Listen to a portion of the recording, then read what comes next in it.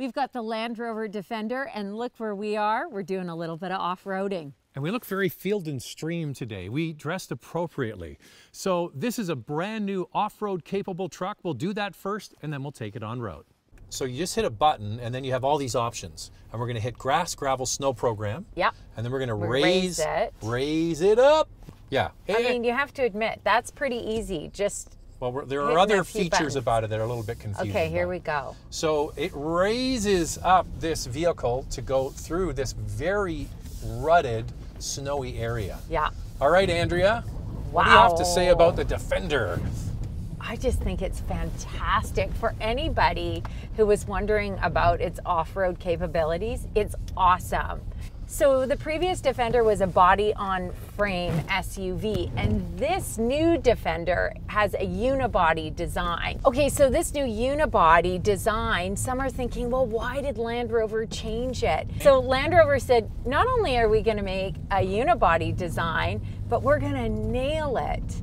We're gonna make the best off-roader that we have ever made. All right, just keep, yeah, there you go. Oh, almost got stuck there, Dre, but not a problem. So we're gonna explain a little bit about what a unibody and a body on frame is, but first of all, what's under the hood? So we've got 3 engines in this. It comes with a 2-liter 4-cylinder turbocharged engine with 296 horsepower and 296 pound-feet of torque. The one that we're driving, which I recommend, is the 3-liter inline-6 turbocharged engine. Okay, okay, just because we're going to a deep hole here, so you can hear the okay, just go over slowly, yeah. And, oh, wow. Yeah, okay, to the left, to the left, to the left. Keep the throttle on. Okay, don't, yeah, there you go. There you go, yeah. You almost went in the ditch, Drea. Keep the, okay, now we're going up a hill. Yeah. Now you have to just keep momentum. You want momentum. You don't want to keep the wheels spinning or anything. You just want momentum. Yeah. Okay, so you were saying the 3-liter is the one you recommend. I recommend the 3-liter inline-6. It's a terrific engine. It has 395 horsepower and 406 pound-feet of torque. I think Zach's getting a little bit nervous. I'm just having a lot of fun here. All right, so when we get to the top here, one more engine to talk about, the V8, which is now in the 2022 model. You know what's missing though, Andrea? Okay, stop here. Oh, that was exhausting. Oh, come on. It was totally fun. It's totally fun. It's a little nerve-wracking. But anyway, I just wanted to say what's missing is the diesel. They have that beautiful 3-liter turbocharged diesel engine in the Range Rover. It's got 450 pound-feet of torque, something like that. That's a monster. That's the one I would love in this. Well, there's rumors that maybe we'll get it in this, but just rumors for now. And it's sold in Europe, but not sold here.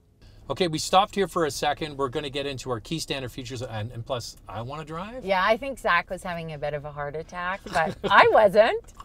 The Defender 110 base model comes with LED headlights and taillights, keyless entry, durable rubber cabin, leather heated steering wheel, 10-way semi-powered heated front seats, a 10-inch touchscreen, 12.3-inch digital instrument cluster, Apple CarPlay and Android Auto, wireless charging, and 19-inch wheels. So we have it in off-road and snow. What else do we have to put it in? We got to put it in S for subscribe. And if you can hit the notification bell, it really helps the channel.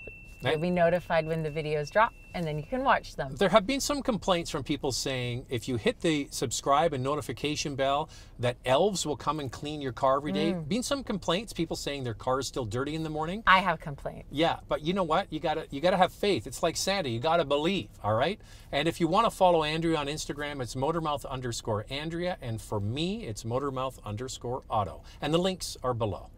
This video is brought to you by Car Cost Canada. Get the dealer's cost, list of rebates, plus discounted interest rates. Use the promo code MOTORMOUTH to become an expert member and get extra searches. The link is in the description below. Before we start, Andrew, I feel much more relaxed over here. Wow, he was really stressed. I wasn't worried at all. Okay, so let's talk a bit about the differences between a body-on-frame SUV and a unibody design. Well, I brought props, Drea. Look at this. Look at Zach. This is toy from my childhood, and this one not so much. No. All right, so this is a good way to basically show it. So this is a truck, obviously, right? And what you can see is the wheels and the axles and everything are mounted onto a frame. Okay, so that is a frame, and then the body is bolted on top. Yeah. So this could be a pickup truck with a pickup truck bed. Yes. It could be an SUV with an SUV back on it. Yeah. So that would be a vehicle like an Escalade, Sure. or a 4Runner, or a Wrangler, something like that. So there's the frame, that's the body. That's body on frame. Yeah. Now we have Porsche Cayenne. Now Porsche Cayenne, the frame and the body and everything is integrated together. Everything is built. So this is what you would use for a standard car. Sure. So this is what's called a unibody. Uni meaning one body, and this is two body on frame. So that's the difference. So what would be the reason that Land Rover would move to this instead of just producing the same as the Wrangler or the Toyota 4Runner, right? Both of those have excellent resale value. Number one reason is fuel economy. You're lugging around this big metal frame. That is a lot of weight, Yeah. right? And that's the number one reason. All right, so away go the toys. Let's get into it. So this is lighter Yep. and stronger. And Land Rover said, we can do what we used to do with a body on frame, but we can actually do it better with a unibody design. Yep. And it sure feels good to me. Yeah, it's quite amazing. And do you know what's really something about this is that you can come off-roading, enjoy all of this, but then you can get on city roads and it's refined and smooth. It has tons of power. Yeah. It's a terrific engine. First of all, this vehicle has air suspension, so Yes. it can go up and down, and that's standard if you get the 110, the one that we're driving here. Yeah. And then, in addition, you have independent suspension. Now, typically, with the old Defender, you had solid axles. Now, it used to be complained that you didn't have enough articulation. Yeah. Thank you. We got somebody here walking their dog. Enough articulation, and that is where the wheels are allowed to move up and down like this. Land Rover says you now have more wheel articulation, and when you add in the ground clearance, which is better than the old Defender, it makes it a real beast. And I just want to add that Motor Trend actually named the 2021 model SUV of the year. Yeah. And Motor Trend said that Land Rover has done an excellent job with this, and that there's many automakers that can produce an SUV that says, sure, it can go off-roading, but are they really capable? Well, Like, look at that. That Yeah. was a deep... The deep rut, the same Yeah. one you almost went off.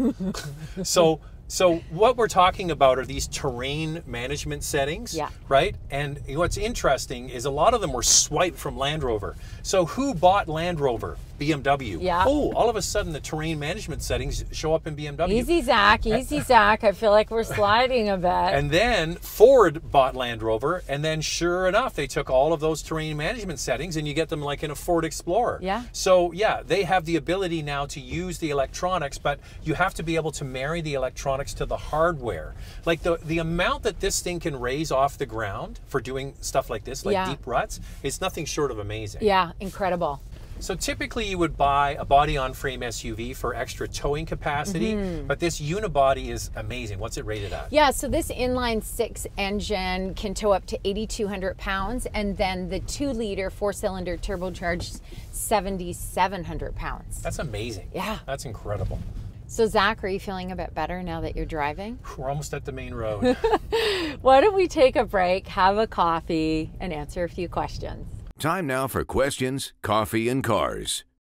Your questions from Instagram. How does it differ from the LR4, and will this cannibalize the full Discovery sales? I think they mean full-size Discovery. Yeah, full-size Discovery. Well, the LR4 is the old Discovery, basically, and it was a body-on-frame. We've talked a lot about that Yes. already. Much heavier, terrible on gas, boxy, and then they went to the new one. I think that this will affect Discovery sales to some extent. Yes, I agree with you. I think it will, but this isn't a big 7-seater. So if you need a 7-seater, all 3 rows up at all time, I don't think this is the best one for you. You're going to go with the full-size Discovery. Yeah, this thing's tiny in the 3rd row. Zach, what do you say when you're cramped in the 3rd row? You're back in prison back there. I Or love the that. mother-in-law seat. You decide. Oh, let's not Not go my there. mother-in-law, your mother-in-law. How is Land Rover looking to address the reliability and quality issues reported in multiple new Defenders? There are multiple videos on YouTube showcasing the day-to-day issues of current owners. So let's just go through this. If you look at Land Rover Jaguar initial quality studies and dependability, so after 3 years from JD Power, they're right down near the bottom. Not good. But what's happened with dependability and quality scores recently? Well, they've all gone up. In fact, auto manufacturers are making better products, more dependable and more reliable products. So this is good news. So everybody's getting better, but this is still at near the bottom of the pile. Yeah. So just be warned. Why do people buy these cars when their reliability is uniformly terrible? Well, you know, Andrea, there's a fine line between pain and pleasure. Yeah, And there really is. And this is exactly what we're dealing with here. There's a lot of pleasure you get from this. It looks cool as hell. It can do a lot of great stuff. Drives well. It drives really well. It's got lots of power. Yeah. It's all of that. Now, the pain part of it is, my God, I got to take it into the dealer again for some service. So you have to decide how much pain and pleasure you want in your life. And sometimes it meets right in the middle, and that might be for you, the Defender. Another vehicle that I get a lot about this is the GTI. You know, I love the GTI. Yes, well, there's a pain pleasure matrix there. And for me, I would put up with the discomfort to own a GTI. Okay. So, see the way I work GTI into a Defender video? Yeah, I see that. So I would say lease it. It will give you a 3-year test drive. That's the best advice you've heard all day. Lease it. However, when you lease it, you still have to take it into the shop if there's a problem. So it's really about how valuable is your time versus how much do you love this vehicle. And from what I see, it's selling. Like crazy. Yeah. How does the Defender compare to the flagship Range Rover? Does it drive the same, have the same level of luxury? Not at all. I mean, the drive is similar, is similar, but the luxury inside, no. But I don't think that's the look that Land Rover was going for with this Defender. This is pure marketing genius. We're going to make a rugged, off-road capable vehicle, and then we're going to Tupperware the inside. Yeah, it's put some rubber. It's plastic, it's rubber, it's got hard material. Well, actually, quite a bit of it is soft, but they've got a lot of industrial looking stuff. The back is all rubber. Like plastic, fantastic on the inside, and we're going to charge a ton for it. It's marketing genius. I kind of like the look of it. It's very rugged inside, kind of rustic. It's cool. It's the Defender. Yeah. And that's it. Thanks for all your great questions. As always, so hard to choose. And reliability was the top question. Yeah, and Andrea's got the best advice. Lease this thing. All right, if you want to get a question through, make sure you follow Andrea. It's Motormouth_Andrea. If you want to follow me, it's Motormouth_Auto. And because you hear the music, that means it's time for Nightlife.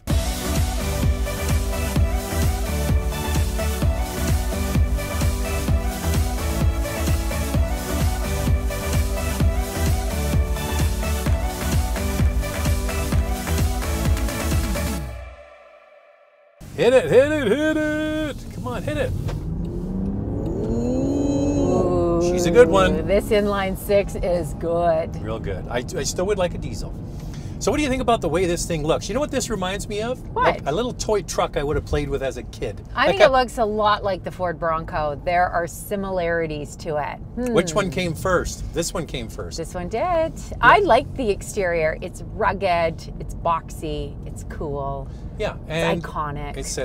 It says Land Rover on it. It says Defender on it, which means it's expensive. Yeah. We'll get to the price in a moment. And all these black accents that you see throughout, they're in a package, so you can add that on to different trims.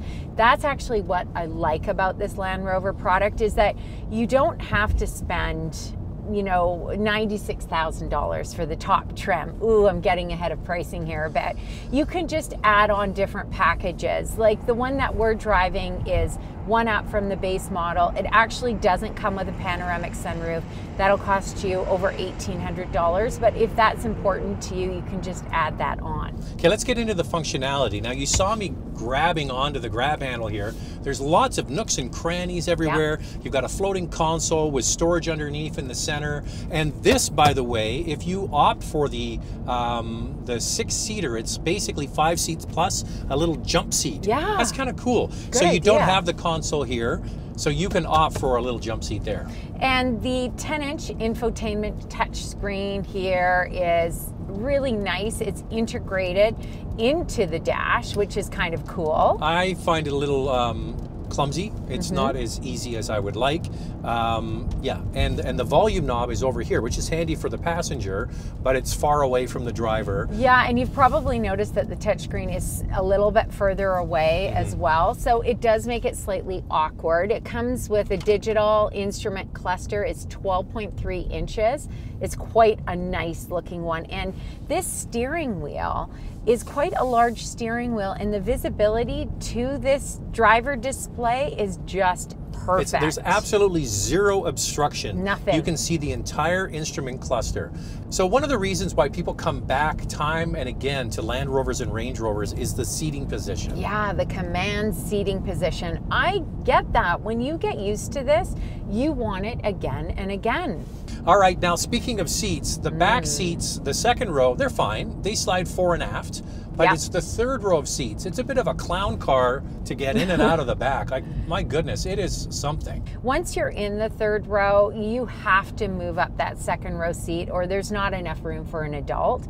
And then I think that makes the second row seating less comfortable if there is an adult in the second row. So I would say third row is best for small kids. Do not buy this for its third row capability. No. Buy this because you maybe on occasion have to take an extra kid to ballet or soccer practice or whatever it is, because this is not going to be used on a regular basis. Plus the cargo space, when the seats are up, it's terrible. Terrible. I don't even know what you could fit in there. You'd have to be pretty creative, that's for sure.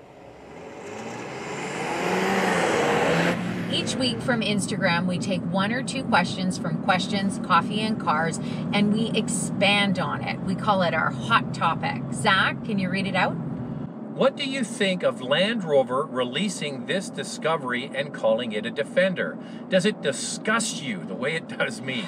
Does producing a 4th 7-passenger SUV that competes with the other 3 make good business sense?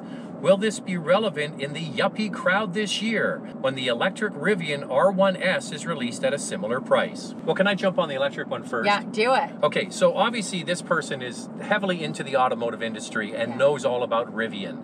I know about it, you know about it, but most people have never heard of Rivian. Right. But that was the case also with Tesla. Sure. So right now you're competing with a brand that's been around for many, many decades. I don't think Land Rover's too worried about it. Now, what do you think about having yet another 7-passenger utility? Well, guess what? In this market, 85% of sales come from SUVs and trucks. So obviously it makes sense that Land Rover is going in this direction because that's what consumers are buying. And that's what they're an SUV brand. That's what they make. Yeah. So might as well mop up all of that sales, right? And when it comes to this versus the Discovery, this is not a great 7-seater. This is a 7-seater in a pinch with small kids. If you want a proper 7-seater, you're going to go with the Discovery because as Zach says, this 7-seater, when you're sitting in the back, it feels like you're in a prison cell. Now it's time for a price pause. Now the Defender 90, that's the 2-door version, starts at roughly $60,000. The first Defender 110 with the 2-liter 4-cylinder is just over $65,000. If you want it with the inline 6-cylinder, the one we have here, it's almost $76,000. And the top trim, which is called the 110X, is $96,000. And while we're at it, the fuel economy is 14 liters per 100 kilometers in the city, 11 liters on the highway, and a combined 12 liters per 100 kilometers. And the US miles per gallon are below that. Holy crap, this thing's expensive. Can you believe that? The top trim is $96,000 Canadian. So that's where the the Discovery with a real third row is going to be hard to give up for some people, but this thing is selling like crazy. I know. Now, one good thing is everything is a la carte. So if you get the lower trim, you can just add on to that, including the advanced off-road package if you want that. So you don't have to go with the $96,000 trim. You can go with the $74,000 trim, which gets this inline 6, which I think you need. For your consideration, 4 categories and 4 vehicles for you to consider. The main competitor is also the showroom competitor, and that is the Land Rover Discovery, with a 3-liter 6-cylinder turbocharged engine with 355 horsepower and 369 pound-feet of torque. It has a starting price of almost $74,000. The domestic alternative goes to the Jeep Wrangler Rubicon 392. It's the only Wrangler with a 6.4-liter V8 engine with 470 horsepower and 470 pound-feet of torque. Pricing has not been announced for this model yet. The one to watch out for is also domestic. It's the Ford Bronco 4-door with a 2.7-liter EcoBoost engine. That engine, by the way, is only available in 2 trims. It has 310 horsepower, but 400 pound-feet of torque, a starting price of $56,500. The German alternative goes to the Mercedes-Benz G550 wagon with 416 horsepower and 450 pound-feet of torque and a 4-liter V8 turbocharged engine.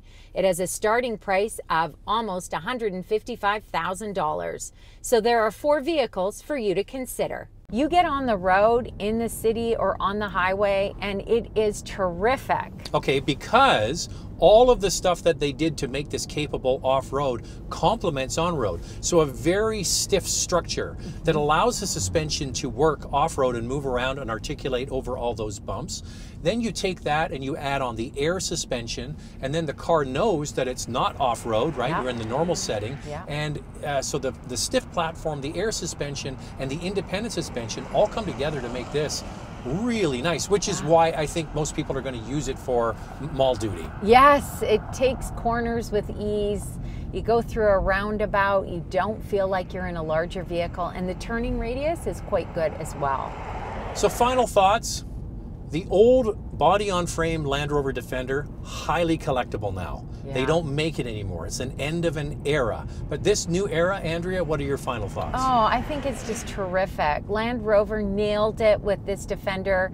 From whether you're just using it in the city or you're going to go off-roading, it's the best of both worlds. For some of you who thought the Defender's off-road capabilities were not going to be as good as the previous model, they are. And just so you know, it's also still capable of getting to the mall, which is how most people are going to use it. Yeah. This video is brought to you by Car Cost Canada. Get the dealer's cost, list of rebates, plus discounted interest rates. Use the promo code Motormouth to become an expert member and get extra searches. The link is in the description below.